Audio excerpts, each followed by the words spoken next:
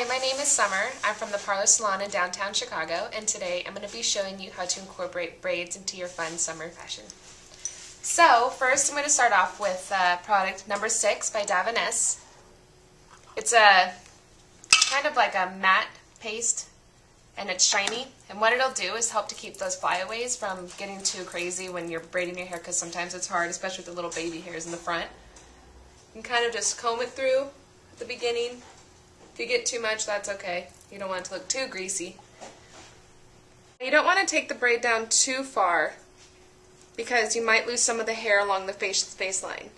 So you can kind of stop once you get to the part right about to your temple, and you can start to just braid it back. So that way you can pin it and it will lay on top of the hair in the rest of the style.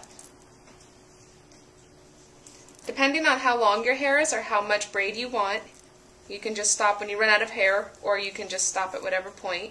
I'm going to keep going just so I can see how far back it'll go.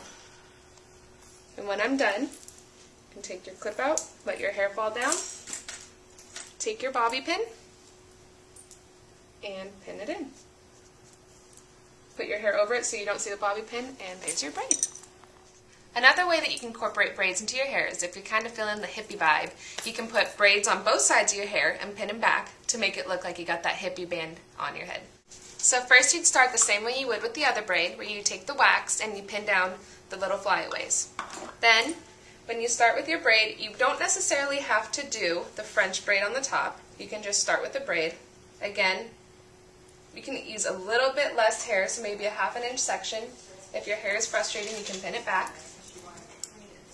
Just like that. You take the braid in the front, and you start the braid. Now when you're done, you take the one braid and you just pin it back. As you can see, this is one side. Now the thickness of your braid is dependent on you. If you want your braid a little bit thicker, you can make it thicker. Then you take the other side and do the same steps. So to maintain your style throughout the evening, you can use a little bit of the number 9 hairspray. Spray it on. You can spray it through the rest of your hair too, and it smells good. So now you have the finished product, having you looking hippie friendly with your hairspray and your wax, and you look beautiful for the rest of the evening. So now I'm going to show you how to make a headband out of a braid. First, you're going to section off the bangs to make sure that you leave enough on the face, because you don't want to be taking off the face because we're not trying to take the bangs back. So as you can see, all her bangs are forward, and depending on how much hair you have, you can make a big section or a little section depending on how big you want the headband. Janine has a lot of hair and she has long hair, so I'm going to take a pretty big section.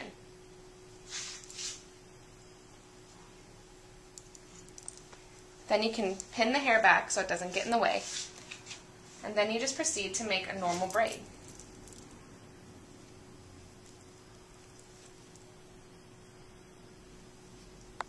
So now that I've finished braiding the hair, I'm going to take the clip down and make sure that her hair falls naturally, because you don't want to overlap too much of the hair, because then it will start to pull the hair back too far. So as you can see, her hair is laying naturally and her braid is still here. Now you can pull it over and you can place it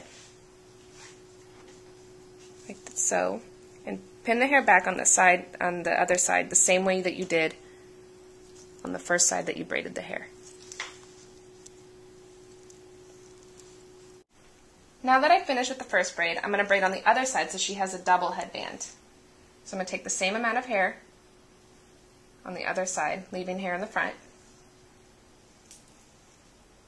and I'm going to braid as I did on the other side.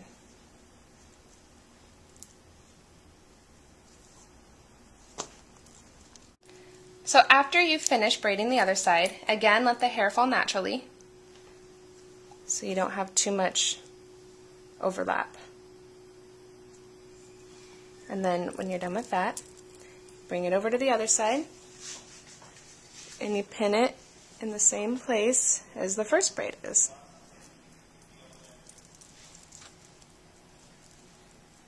You can even put it into the braids, that way the braid will stay.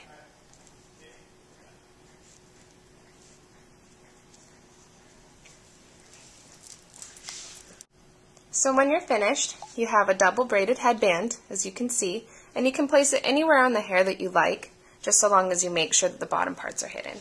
And when you're done, just spray, keep it in. If you feel like you need to, you can double bobby pin to make sure that it stays in. If she's got long enough hair, it might stay itself, so.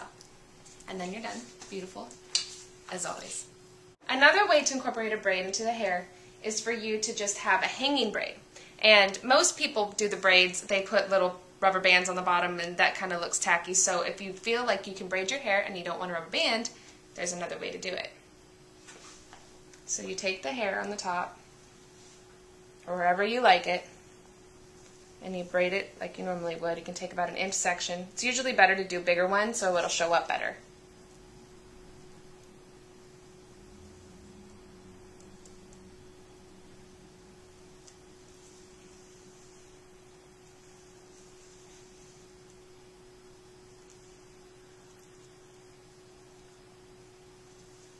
So after you finish the braid, a trick I learned to maintain it for the rest of the evening is if you spray it, get it damp.